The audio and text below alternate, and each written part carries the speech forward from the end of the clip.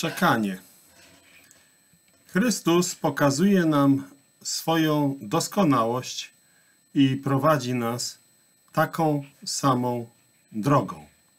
Swoim doskonałym życiem z cierpieniem u Jego końca objawia nam wierność i dobroć Ojca, abyśmy i my Ojcu zaufali. Jak to mówi Psalm 40, werset 1. Z tęsknotą oczekiwałem Pana. Psalm 40, werset 1. Za doskonałym dziełem Pana Jezusa Chrystusa stała cierpliwość. To jest wyjątkowa i niezwykle ważna lekcja dla nas.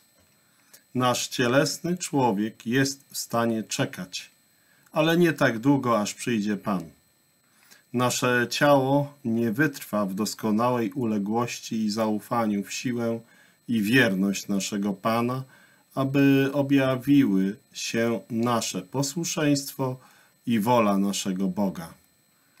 Podobnie jak Saul nie wytrwał, pokładając pewność siebie w ciele. Jego siła się skończyła i chociaż czekał aż 7 dni, bo mówi nam to 1 Samuelowa, 13 rozdział, werset 8. Aż 7 dni. Kiedy jego przeciwnicy, dumni Filistyńczycy, nadciągnęli z wojskiem, Saul nie wytrzymał w oczekiwaniu na Samuela.